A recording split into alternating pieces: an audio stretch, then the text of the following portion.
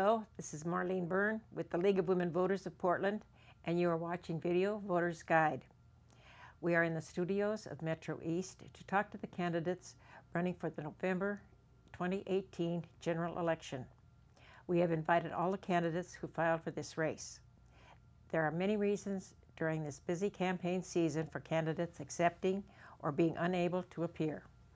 With me today is Marc Koller, running for U.S. Representative in the 3rd District, who was able to accept our invitation.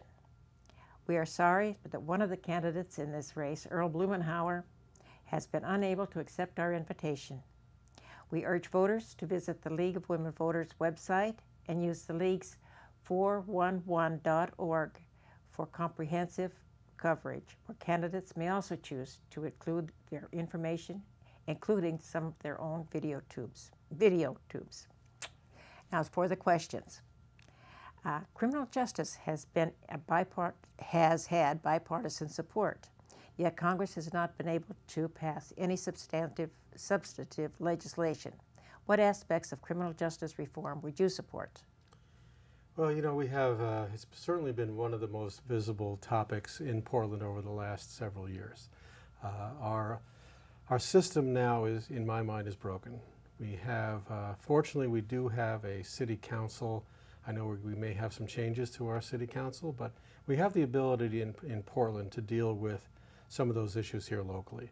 One of the biggest challenges I see is the rules, essentially, of engagement for our police officers allow them to use their discretion to decide where there is physical danger to either themselves or the public, and then to use deadly force where they feel it's appropriate. And the ability to assess that is an individual decision of police officers, which has unfortunately resulted in the death of a lot of people who should not have been killed for the acts that they may have been performing. And the oversight to that, unfortunately, is themselves.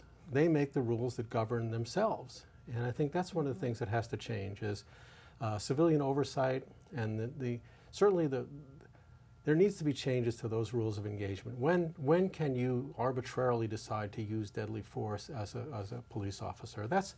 And I don't know whether we can do that on a national level or not. We can certainly push that on a national level, but there are certain things that our Constitution gives powers to states versus the federal government. But certainly that's one of the big issues that I spend a lot of my time working with is families who have lost loved ones too. We just had another shooting just 2 days ago. So it's a big problem nationally, the use of, now that's just the use, that's the police force, but there's also the whole business of privatization of prisons.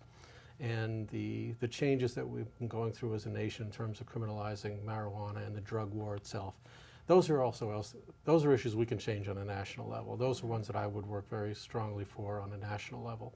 I don't believe in privatization of our prisons. I don't believe in the way the quote war on drugs has been conducted. So those are a couple areas where I would really focus on.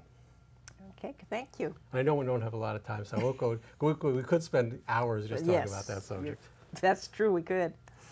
And then our next question, though, what is your opinion on the current legislature's decision to pull out of the Paris Agreement or climate change? And how big a priority do you think climate change should be on the next legislative agenda?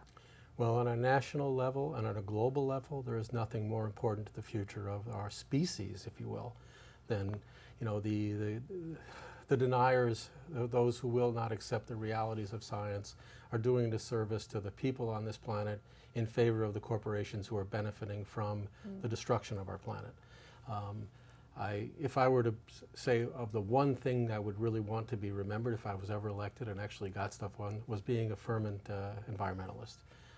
I believe that we need to save the planet.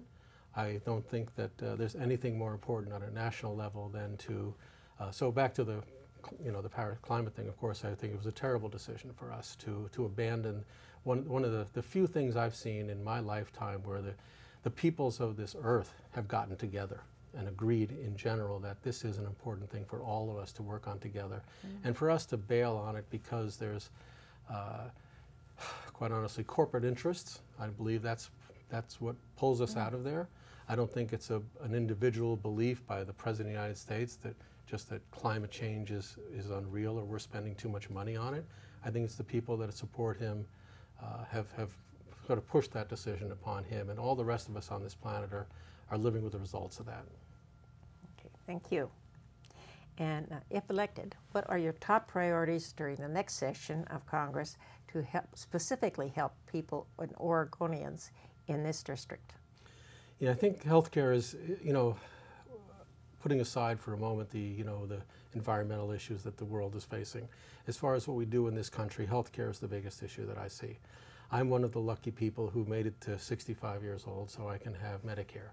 And it's a wonderful program. And I think that's, I've seen, probably you have too, in Washington, there's a debate going on, and a lot of the hate ads have been coming criticizing Medicare for All, as it's going to cost $100,000 for every person and $36 trillion in debt. People throw these crazy things around.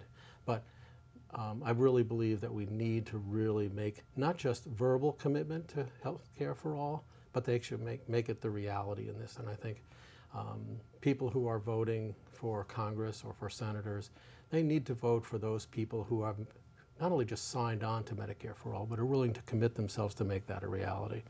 So that's the one biggest issue on a national level that I would be fighting for. Okay, well, thank you. Sure. And this has been a Video Voters Guide, and thank you for watching. The general election is Tuesday, November 6th. Be sure to inform yourself about the candidates, and be sure you know your ballot measures and exercise your right to vote.